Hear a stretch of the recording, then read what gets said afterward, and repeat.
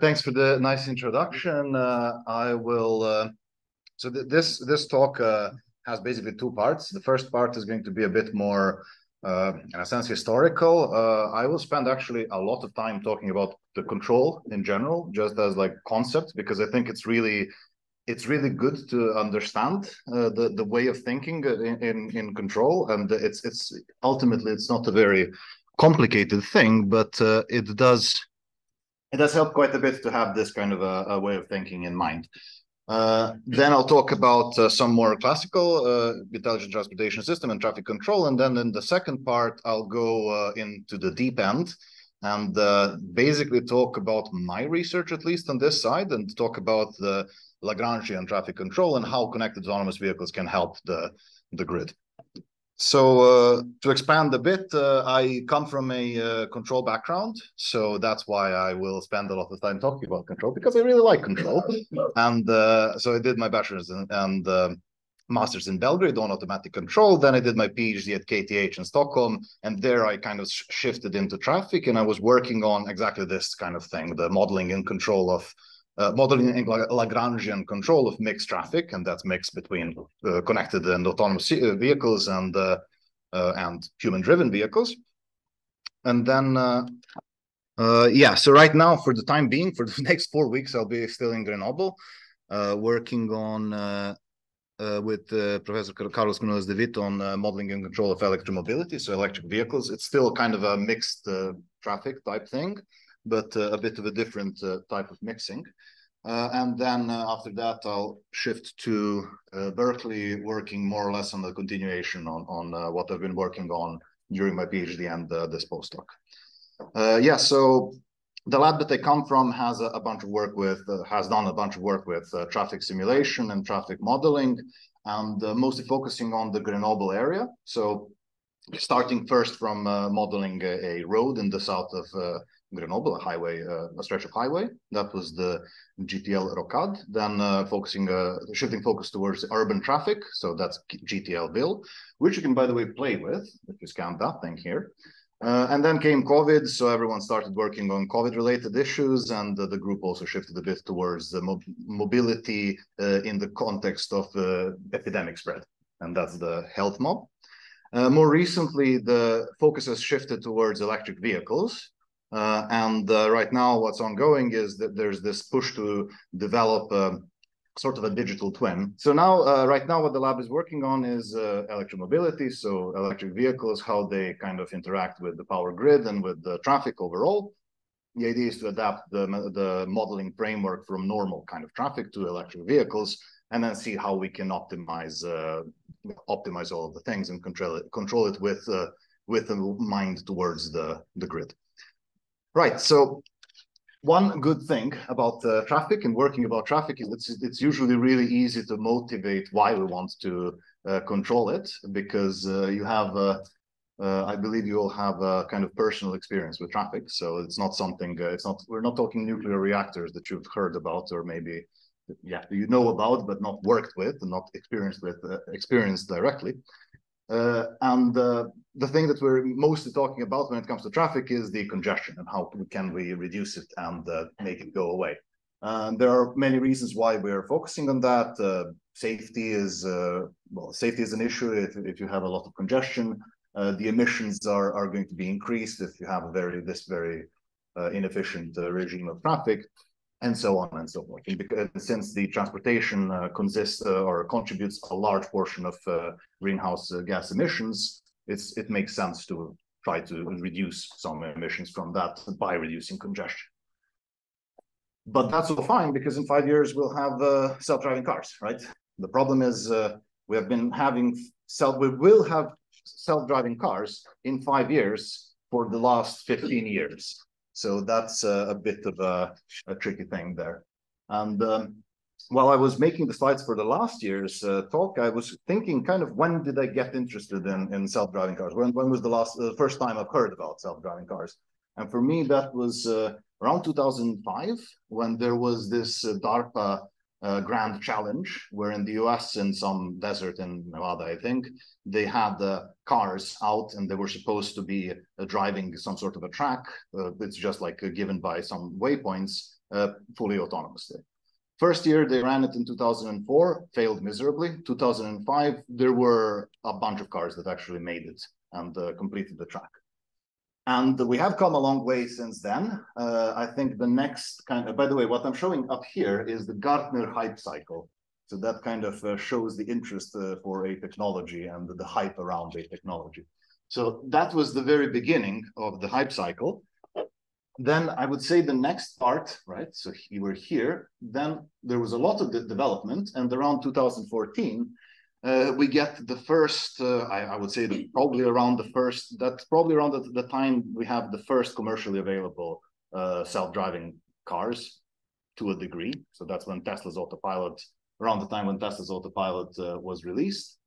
And there was a lot of hype. So I started my PhD in 2016. So believe me, there was a lot of hype and a lot of people working on autonomous vehicles back then. And then 2018, we had the first fatal crash involving a pedestrian outside of the vehicle and an autonomous car. So I would say that kind of burst the bubble a bit. There's still a lot of interest in autonomous vehicles, but we are a bit more realistic and a bit more disappointed in what the technology can do. And if you think about the far, far future where all vehicles are autonomous, you can have an insanely efficient type of traffic, such as you see here. Well, not quite, but you get the point. And there are indeed some works on controlling intersection. By the way, this is obviously edited. It's not real. There's a lot of work, for example, controlling the intersection. And if you assume that all vehicles are connected and communicating, then you can really get impressive results. But throw in a human driver in this chaos, and yeah, things fall apart quite soon. So what do we do for the time being? Well, I mean, we've been dealing with the problem of traffic for a very long time, and we do know broadly what we can do. There are a lot of classical approaches to traffic control. And I would say one thing that is kind of a common thing for them is that they tend to rely on stationary sensors. So you have things like inductive loops, gantries with microwave sensors, and so on. And you also have stationary actuators, like traffic lights, like variable speed limit signs, and so on and so forth. And I mean, that is great. The problem is you kind of have to put all of these things everywhere if you want to be able to do control everywhere. And that is not necessarily a very economic thing to do.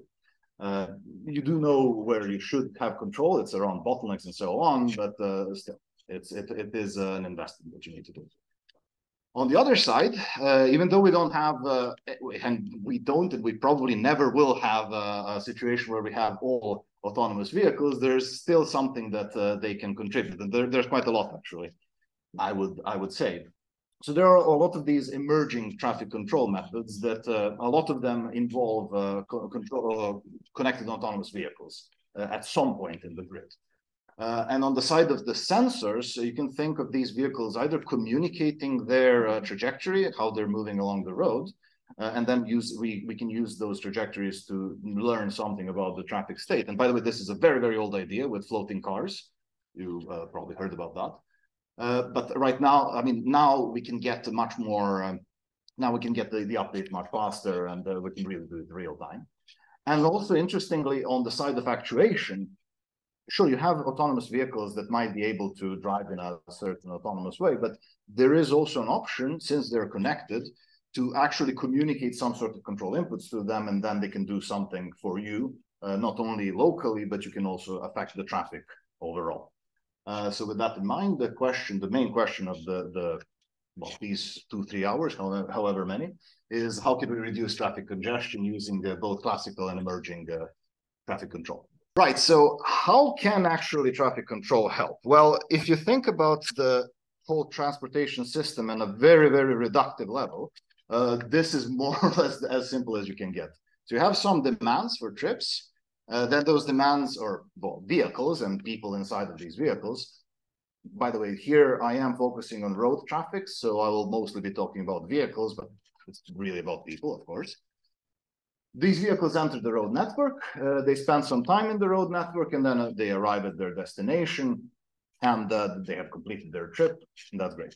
So if you think about how do we improve the operation of this system and how do we evaluate how well the system is operating, then one kind of logical option is, of course, the total time spent. Because assuming all trips complete, or assuming everyone gets to where they want to, the less time they spend in the network, the better. First, because they're at their destination faster. But second, because while they're inside of the road network, they're, of course, creating some crowding and congestion for the other vehicles, which will slow them down. So not only are they being slower, the other vehicles are being slower, and that is one.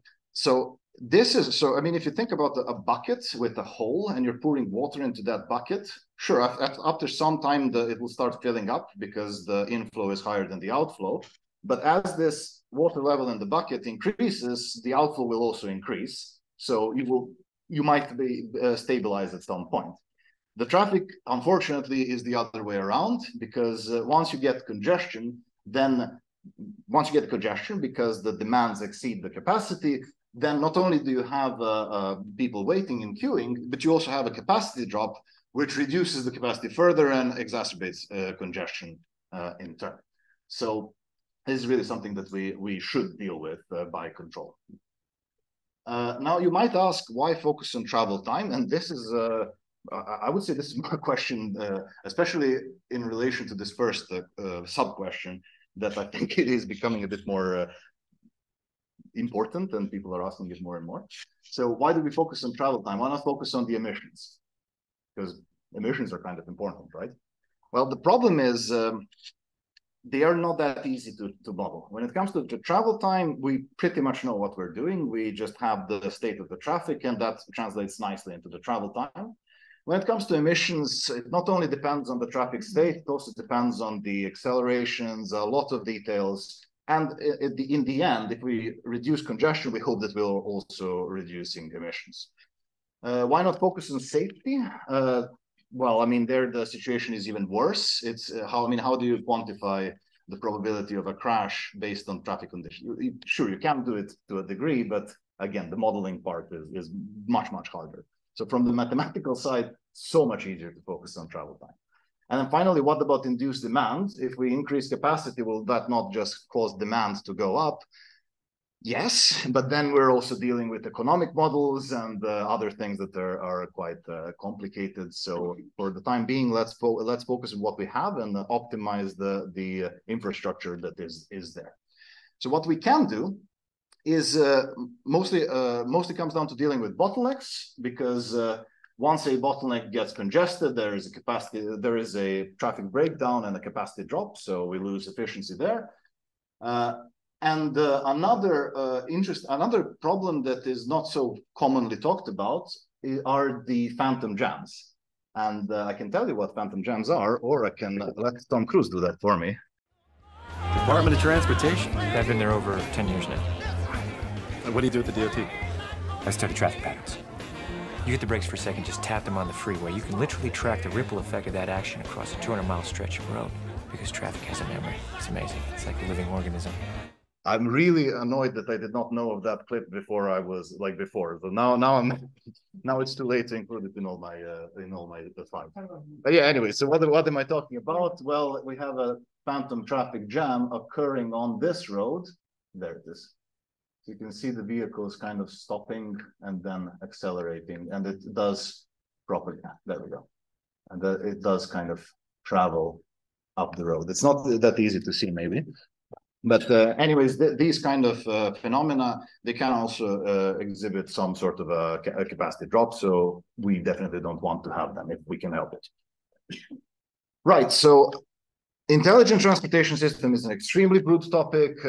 There's a lot of parts, and it's impossible to talk about all of them. So I'll just, what even are they? So they're advanced applications, blah, blah, blah. Basically, everything about the asphalt, the cars themselves, and the signs.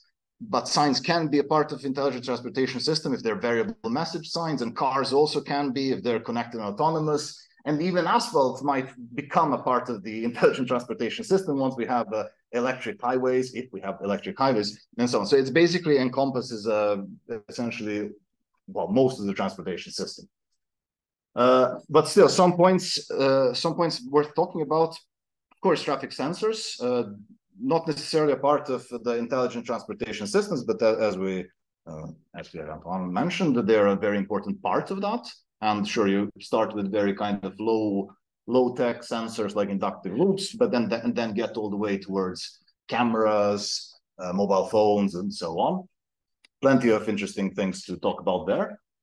Then probably the part of ITS that you've had most experience with, the route guidance or navigation apps. Well, now it's navigation apps. Back then it used to be variable message signs and things like that. So if you're controlling what recommendation Google tells you, then you can affect the traffic patterns quite a bit. Because if you direct everyone to go towards one path, then that path might get congested, even though it wasn't congested to begin with.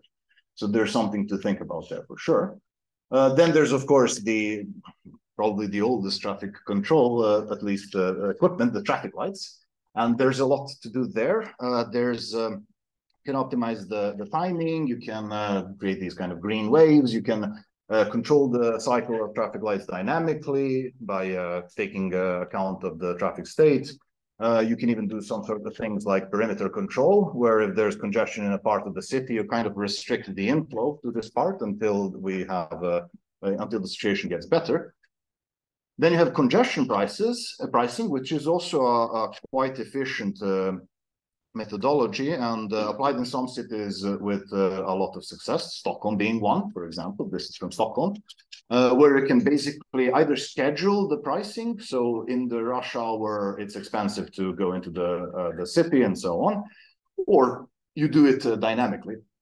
So that based on the actual traffic situation in the city, you increase the price to reduce the inflow, hopefully. And many, many others. So you have ride hailing, multimodal transport, fleet management, electric vehicle charging, parking, a lot of things. So there's a lot of things that I could be talking about. What I will be talking about is, first, I'll give a hopefully brief introduction to some basics of control, a bit more than just the control loop. Then I'll talk about platooning first, because I think it is an interesting example of control and an interesting example of what is going on. Then I'll talk about briefly about classical traffic control, and there I'll start with traffic modeling, recount that a bit, go into ramp metering and variable speed limits, which are probably the two most common methods of traffic control these days. And then finally, the second part considers Lagrangian traffic control, and I'll talk a bit more about that when I get to that point.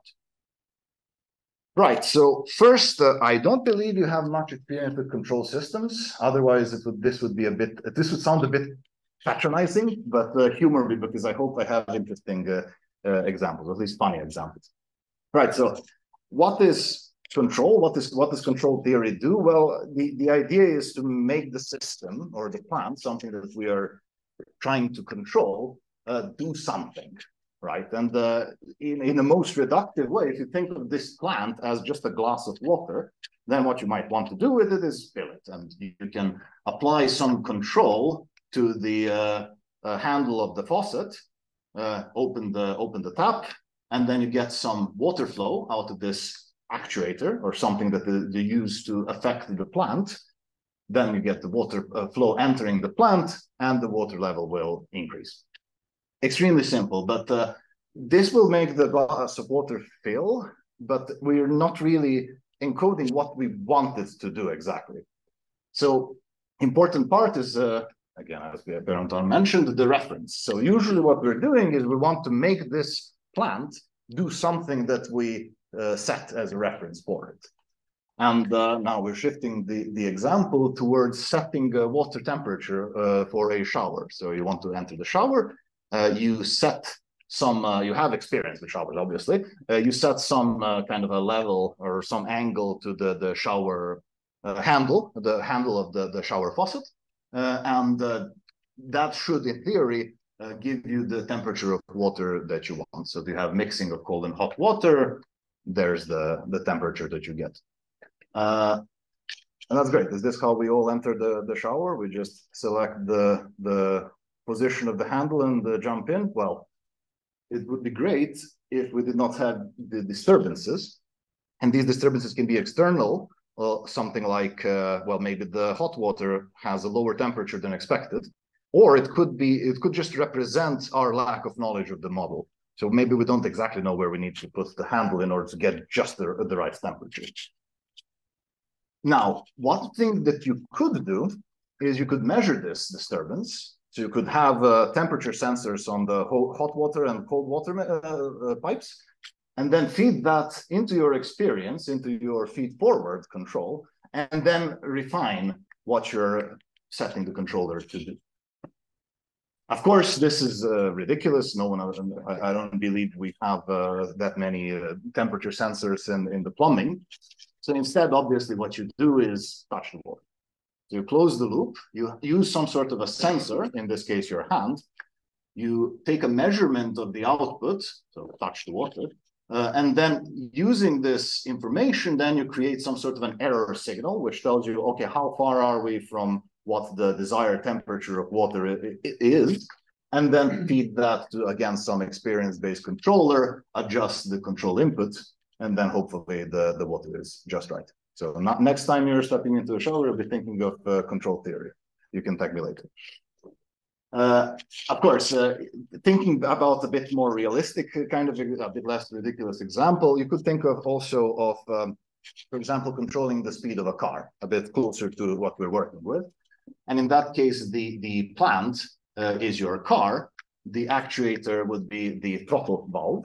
The feedback controller is the cruise control logic, and the sensor is the speedometer. So basically, and notice that here we don't really have the feed-forward component because we can actually achieve most, if not almost everything, everything that we want by just using feedback control. Usually that is enough. So we have some sort of a reference speed, and then hopefully the actual speed of the car will go towards that reference speed. And the disturbance in this case would be the slope, the wind, these kind of things. Okay, pretty simple.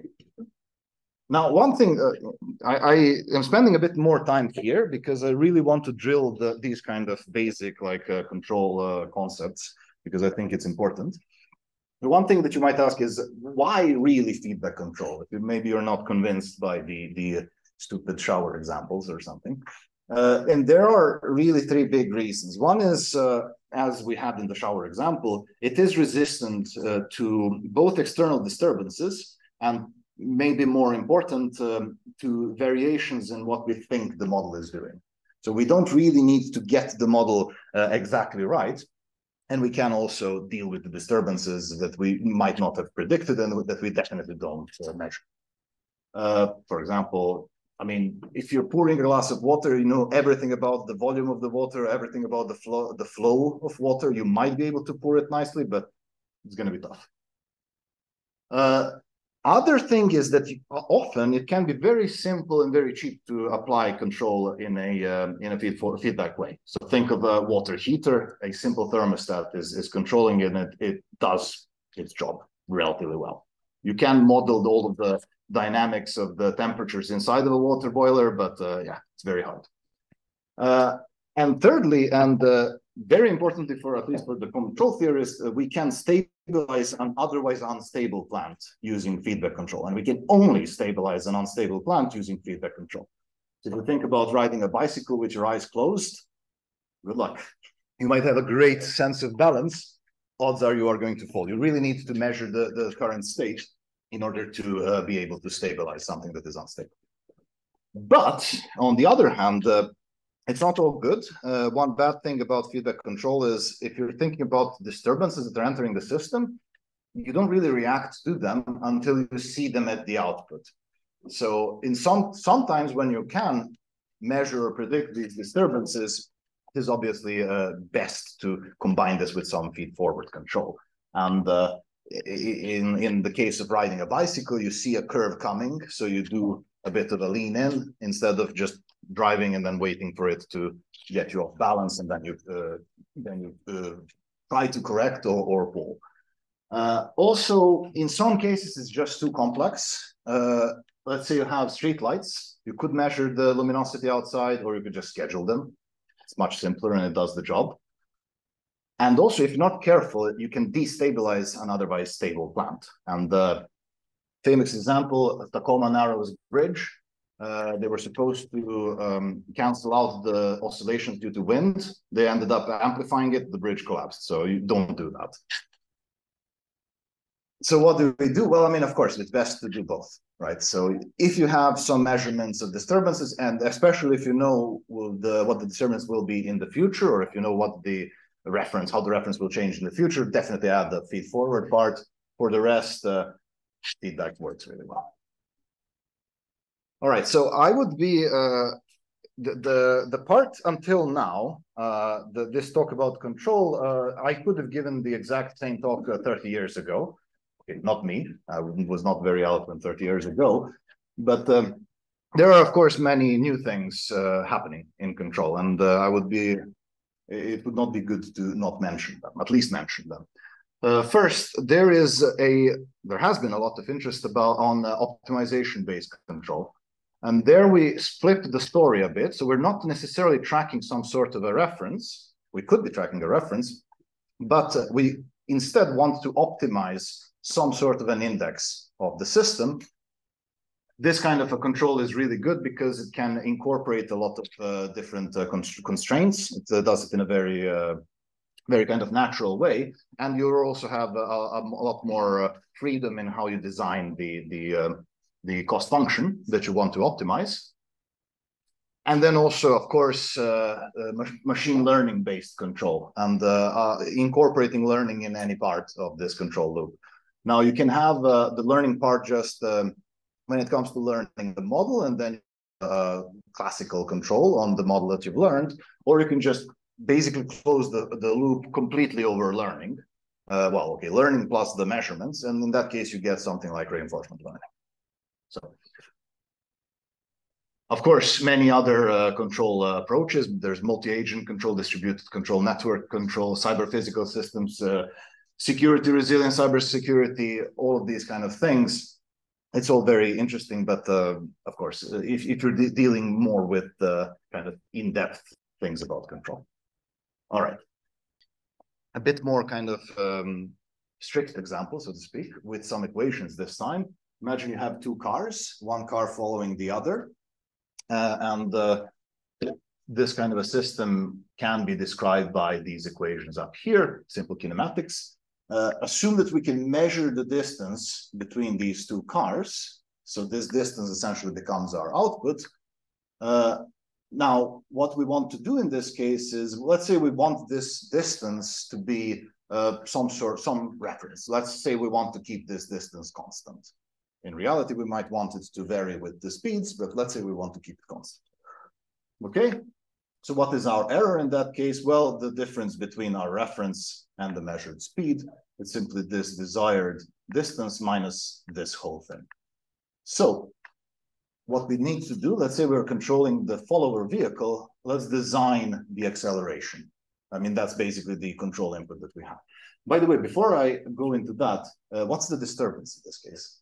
So this acceleration here, that essentially enters as an external command, or as an external input. And then that's basically why we will have to control this car. Otherwise, just set the constant speed and it goes without any issues. Right, so your first attempt to designing the control might be, okay, let's just go with a very simple thing. Let's just go, okay, the control is some sort of, you have the error, you multiply it by some constant, in this case, a negative constant because of how the system is posed. It should work, right? Well, it sort of works. What you get is, you get an error that stays bounded, but in this particular case, more or less because of the delay of your action and the dynamics of the system, what you would actually get is an oscillating error. So you have a car that will lag behind, then catch up, will get way too close, lag behind, and so on. And you see here, if you start at 10 meters more than your desired distance, you will be 10 meters closer than your desired distance, which usually means a crash, right? So this does not really work. And yeah, by the way, I mentioned this is just known as a proportional controller. It's as simple as you can get, more or less, when it comes to linear controllers. Next idea is, okay, let's maybe use the derivative of the error, or let's maybe measure the speed of the car in front of us, get the difference between that speed and our speed, and then plug that into the control. And then this definitely helps the situation. So basically, if you're approaching the desired distance too quickly, then slow down. And what that does is it stabilizes the error. So the error goes to zero. It's all good. Yeah, by the way, the first notion is known as stability. The second notion would be asymptotic stability, because you're asymptotically going to zero, or exponential stability, doesn't matter. But this is not good enough in some cases, especially if you have a situation of vehicles, cars following cars. Because look at what happens in this case, you have one follower. Let's say the leader vehicle abruptly decreases its speed. What would happen is your error starts increasing quickly.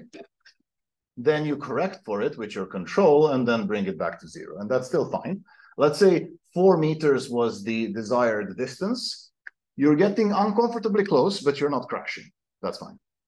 Now, have the second follower react to what this vehicle is doing. This is what it looks like. Still fine. Third, fourth, fifth, sixth, seventh one, I think, touches the car. Eighth one already starts crashing. So there's this notion of string stability. So an even stronger kind of notion, which says that this error, in case you have this kind of a string of systems, this error needs to be either constant or either not increasing or going down. And by the way, if you look at all of these ACC, fancy controls on the modern cars, do you think they're string stable? If you get a long string of autonomous vehicles, of maybe not Teslas, but some vehicles with adaptive cruise control, do you think they're string stable? No. Some of them are, but not all of them are. And you would think it's a kind of an important thing, but yeah. Yeah, and things get even worse after some time. Now, the reason why this is important, not only because of the kind of health of the traffic, overall health of the traffic flow, this becomes particularly important if you start talking about platooning. Because with platooning, now, okay, what's a platoon? In this case, we're talking about a unit of electronically controlled vehicles that are driving together with short headways. In this case, I'm particularly focusing on heavy-duty vehicle platooning, because why that?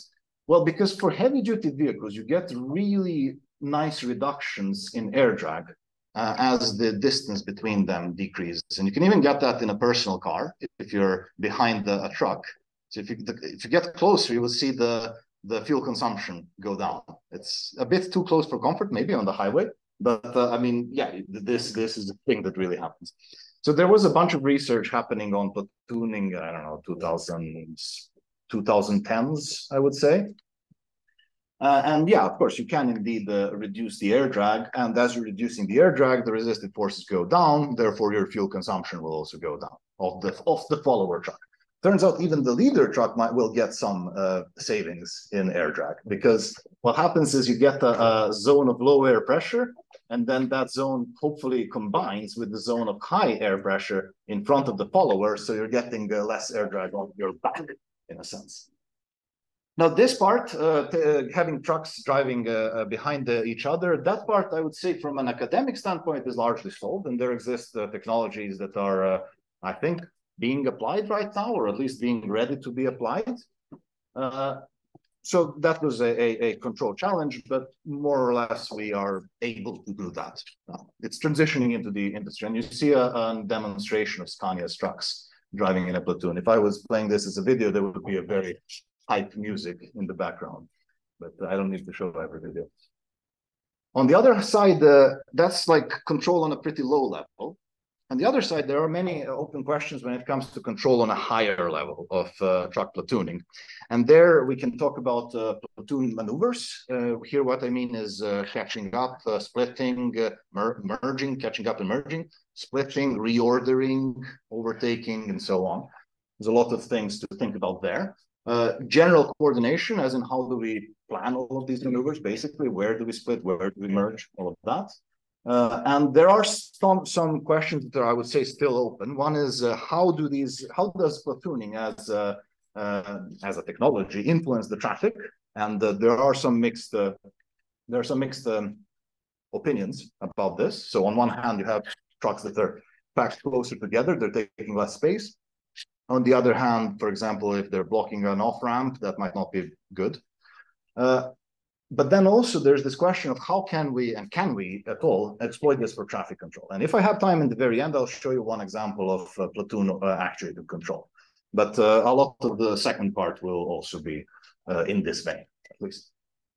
Now, I talked about platoon formation. There has been some really interesting experiments where you had the trucks on real roads, and you basically task the one that is further ahead, okay, go a bit slower, the one behind go a bit faster, and then catch up and merge. And this is, this has been done on real traffics. And if you think about why we need that, well, maybe you don't always need to pre-form platoons before departing. It would be great to have some flexibility to see, okay, there's a truck in front of me, let's platoon. Right, so then you catch up, merge into a platoon, and continue until you split at some point. In low density traffic, this is not that hard because you don't really have the traffic to kind of bother you. However, if you have heavy traffic, as you can see here, by the way, this is a clip from one of the platooning experiments. This is the camera view from one truck. I believe this truck here is the truck that Ego truck was trying to merge with into a platoon, but you can see there's a car in the middle. So there are some complications with that. And you really want to quantify when exactly are you going to be able to merge, because if not, you have a delay, and then delays reduce the benefits of platooning because you'll be able to platoon for a shorter time. You also get uncertainty, which makes it much harder to plan how to do these platooning. And in general, this kind of a mutual influence between the heavy-duty vehicles and the rest of the traffic is something that definitely should be better understood, because this truck is going slower and trapping this vehicle, and then this vehicle is pestering the Ego vehicle. So yeah, it's a bit of a tricky thing. All right, enough about platooning. Let's get back into the traffic and the traffic control. This part will actually be a bit short. So while we still have the energy, let's talk a bit about how do we model the traffic, and then about some very, very classical traffic control methods.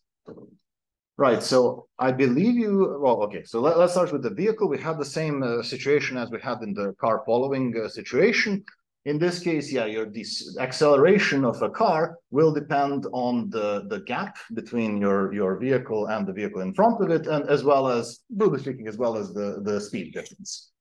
You can pose the equations like this and then have 1,000 vehicles, and that does work, but that's a microscopic way of thinking about things, which is very, very complicated, complicated to simulate once you have a lot of vehicles. So instead, what we want to do is just say, okay, this speed will simply depend on the traffic conditions. What you get when you do that is, of course, our well-known and well-loved Lytle-Witham-Richards model. Of course, I believe you all have plenty of experience with this. What is this? It's simply a conservation law. Traffic flow defined as a function of traffic density, and the traffic density simply evolving according to this traffic flow. Now, it's a pretty simple model, and yeah, of course, the traffic flow depends as some sort of a flux function or a fundamental diagram according to depends on the traffic density according to this. And then, of course, you have the speed that depends in a similar way, because flow is simply speed times density.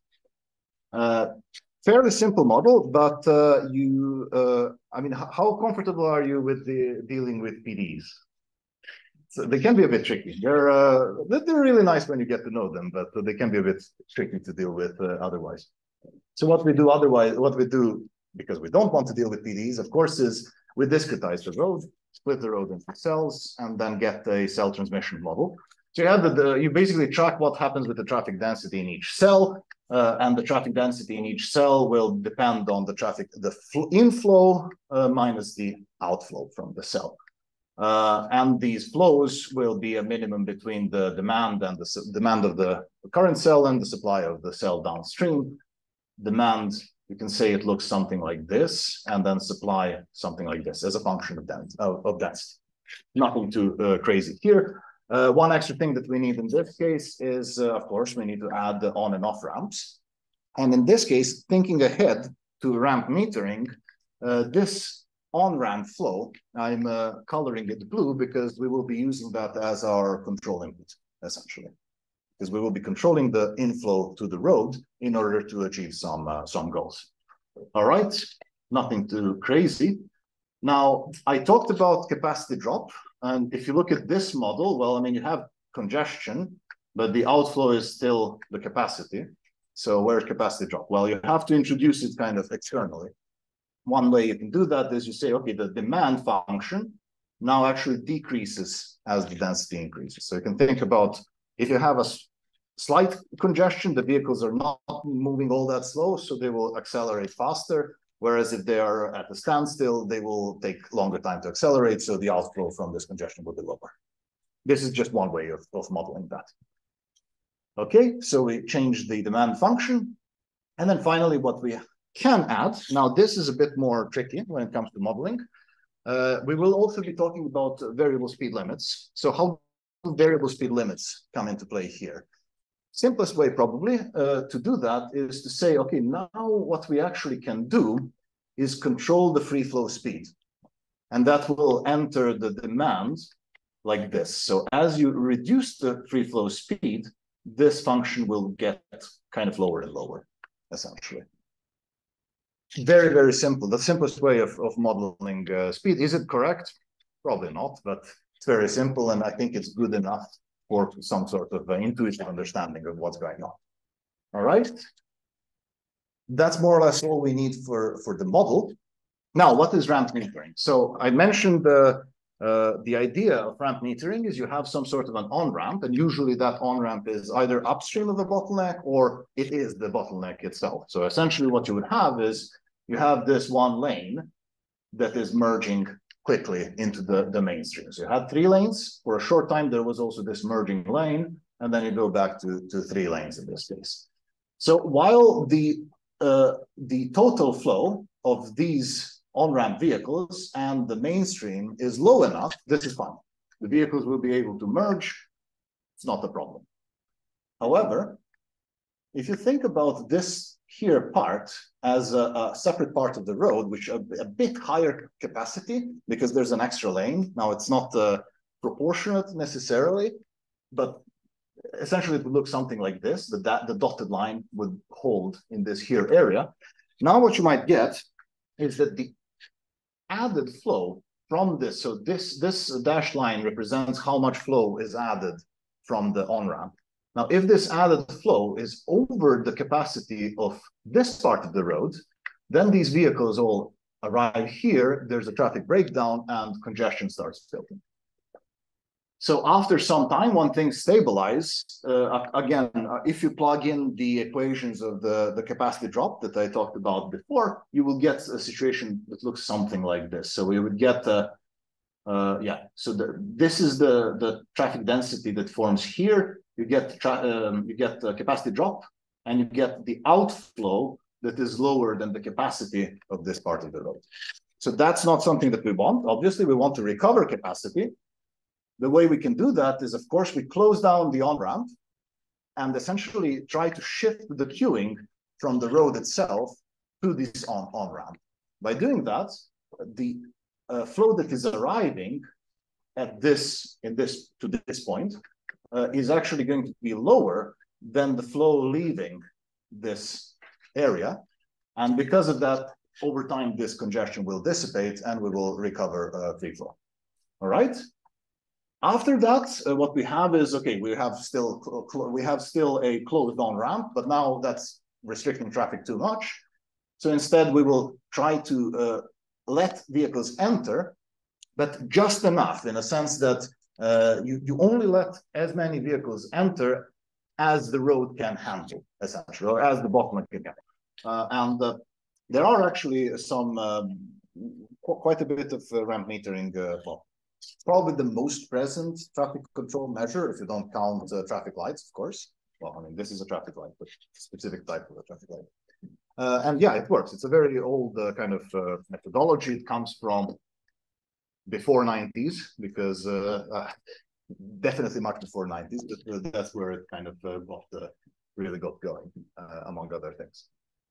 Okay, ramp metering, it works. And the idea here basically was, okay, let's shift the congestion from the road to some off-ramp. Now, when you start thinking about, and yeah, of course, if you think about ramp metering as a control system, you will have a situation like this. So you have traffic conditions, in this case, specifically in this zone. You have a traffic light at the on-ramp as the actuator. The ramp metering logic is your controller. That's the one that we already talked about. And then you have the traffic flow sensor, which you can place at a different, yeah, there are different options. You can place it here, you can place it here, you can place it here. You measure some sort of a, yeah, as long as you get some notion of how fluid the traffic is, you can get around and do your feedback control. All right. So that was basically taking congestion off the road. Now, if you don't have traffic, if you don't have an on-ramp to kind of cut the inflow, what can you do then? Well, one way to control mainstream traffic is to use variable speed limits control.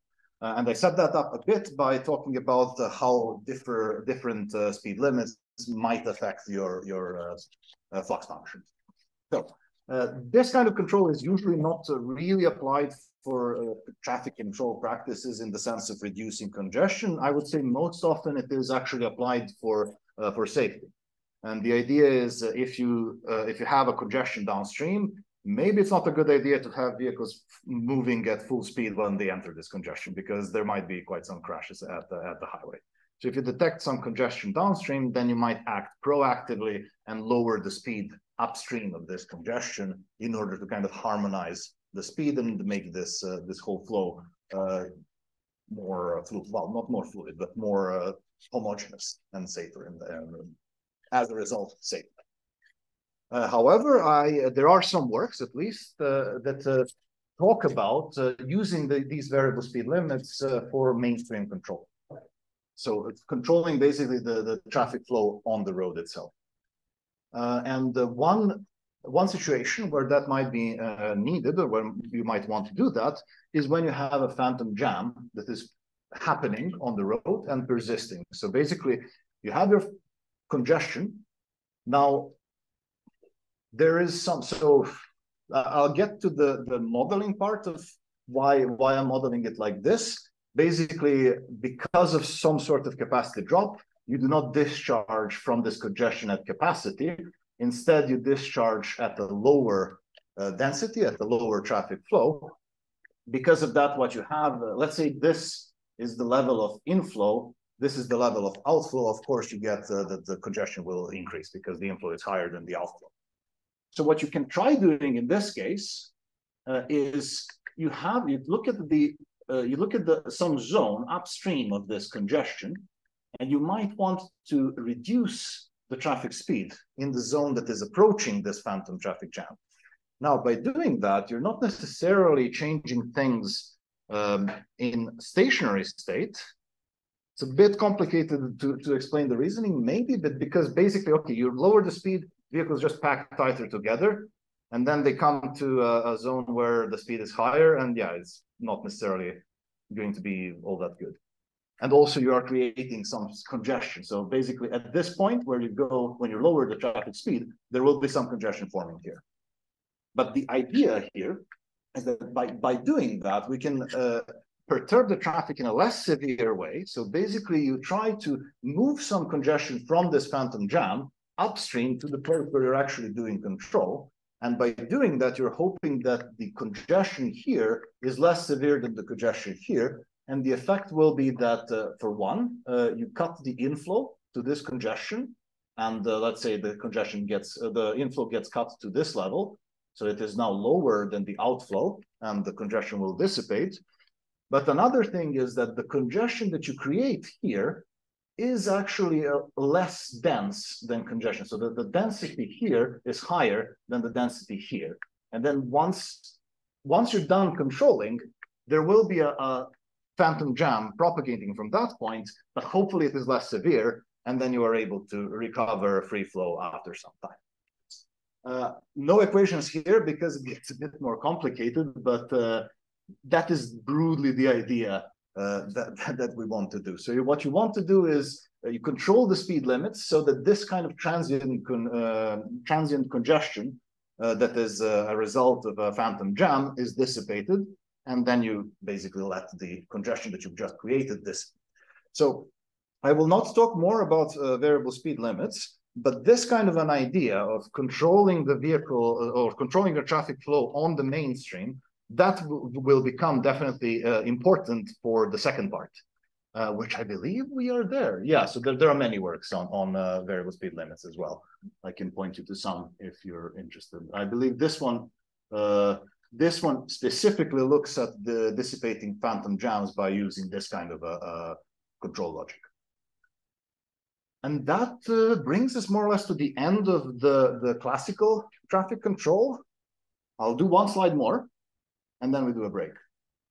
And the slide is more or less talking about, yeah, so what will I be talking about? I'll come back to that after the break, but this is just kind of like a spoiler, right? So what can these connected autonomous vehicles really give us, if you think about that? So you really have, I mean, connected and autonomous obviously comes from two parts, connected and autonomous. For autonomy, you do need the connected part most of the time, or probably, but it is really the two sets of benefits that they confer to us. So first, from the connected side, one thing that connected vehicles provide us is pretty highly detailed traffic data, because if they are communicating their own movements and their trajectories, then that is, I mean, that is a lot of the data. That is more, that is much more data than what you would get from an induction loop. An induction loop only gives you, okay, there's a car moving at this speed, rudely speaking, and so on. If you have the full trajectory, you have much more information with exactly what's happening in the traffic. I'll talk a bit more about how exactly you can utilize this kind of information next part. But also, yeah, so the other part of that is the kind of, so this is vehicles sending information, but vehicles receiving information. Now, this is something that enables cooperative control schemes. So if you receive an information that the vehicle in front of you is braking, then you might act on that, or an automated system might act on that before you actually notice the distance going down. And there are actually many, there's a lot of work on these protocols of vehicle-to-vehicle communication, vehicle-to-infrastructure communication. There's a lot of work to that, but what do you think right now, today, what portion of vehicles have some sort of a communication device inside of them that is communicating with the outside world? This is a trick question. So my professor used to tell me that when you're asked about the number, the answer is either 0 or 1. That's like, most often it's 0 or 1. It's close to 100% because drivers have phones. And a lot of times it is enough, or it is plenty actually, to have the cell phones from the cars. And there are some really nice works on kind of trying to reconstruct the information about the traffic by just using the cell phone data. I am, of course, cheating. A lot of times it is not enough. And this will definitely not enable cooperative control schemes. But you still can get some information from the vehicles, even just by using phones. And I mean, how do you think Google does their traffic condition estimation, right? What that might bring you to is actually something that is a bit potentially tricky, where you can get you get a bunch of phones, you put it in a kind of pull cart, and you just walk along the road. What happens is Google, and of course you set the phones to be in navigation mode, so as if you were driving. What Google sees is there's a lot of very, very, very slow cars on this road, and you can affect what's, well, at least back at that time, you could affect what the Google Maps at least think the traffic situation is. So of course, these kind of things, they have a limit. Also, there were some interesting, you know, Waze, the app. Waze is even better when it comes to these things, because you can actually give, so you're not only kind of providing your own trajectory, but you can also tell Google basically what's going on the road. So what you had, I'm not sure if it was Waze or Google Maps, but I think there was this case where some neighborhood in California was basically reporting crashes on their roads so that Waze would send vehicles other way. So I mean, you can play this game in many ways. It is yeah, I mean, it's some interesting things, but basically, if you can get the trajectories, you're doing fine.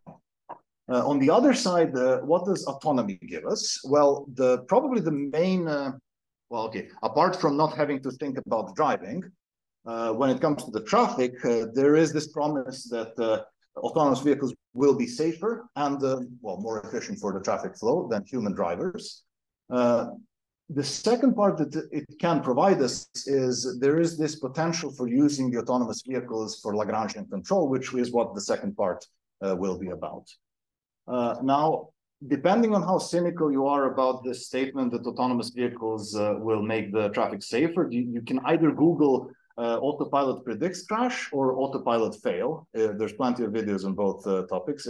Some of them are really interesting. I mean, these things are working to a degree, but at least it's interesting to see that there's stuff going on. Now, when it comes to the control, the explicit control, a lot of work has gone into using these autonomous vehicles for smoothing the traffic flow. And that is basically thinking, okay, how can I drive really well?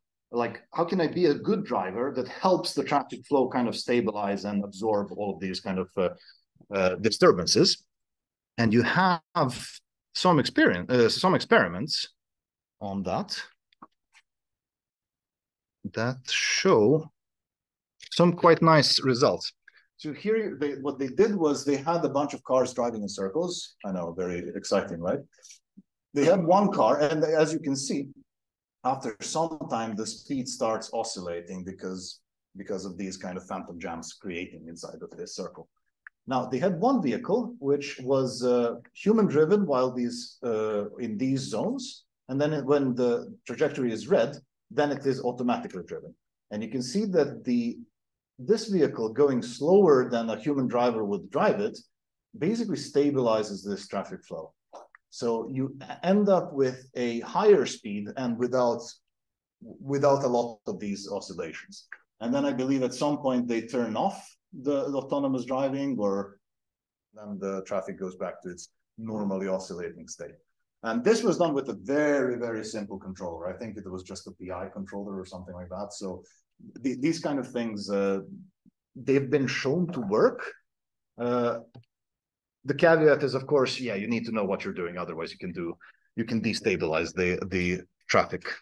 There is another layer to this, I would say, and that is that you could actually control these vehicles to think of a more global effect on the traffic. So you're dealing with if you're dealing with smoothing the traffic flow, you're acting very locally or thinking very locally. There is a way that I will talk about to actually move these vehicles and control these vehicles in a way that the traffic state elsewhere is improved, and that's what we'll pick up with.